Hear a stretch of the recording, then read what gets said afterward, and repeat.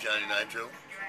Played with a lot of great people, Albert King, Charlie Musselwhite, and written songs for Albert Collins and lots of other people. I play here in the neighborhood at the saloon, Fridays and Sunday nights. I have for many, many years with my band, and enjoy it.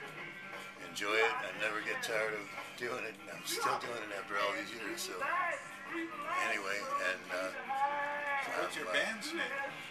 The name of the band is Johnny Nitro and the Door Slammers, and we slam the doors every weekend right over there, and been doing it for a long time. So no sense in stopping now. That's it. All right. So what do you think about if I film you sometime, huh? Sure. Do an EPK. Kat's going to come in and film us, and so if you can see that film, you'll see what we look like. But the best thing is to come in and see us live. All right. Get the full blast of the energy that we put out.